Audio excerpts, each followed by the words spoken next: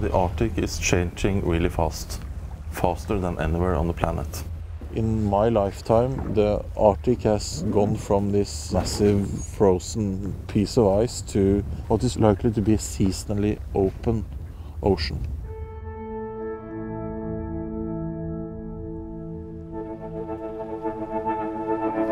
We used to have winters here with a strong ice cover that would keep the ocean below both cold and dark. With a reduced ice cover, there will be more light penetrating into the ocean. How is that affecting the ecosystem? 50% of the oxygen that we breathe is from microscopic algae in the world oceans. Without those key groups, there will be no life. Simple as that.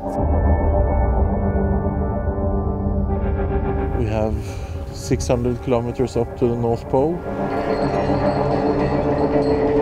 We will be out in rough seas. We will be doing this in complete darkness. Once we are out there and the lights are turned off, then we are basically on our own. You see cities, roads, wherever humans are present, we surround ourselves with light. Shut down all the lights now. Darkness is the real unknown, and I'm curious to see what's inside.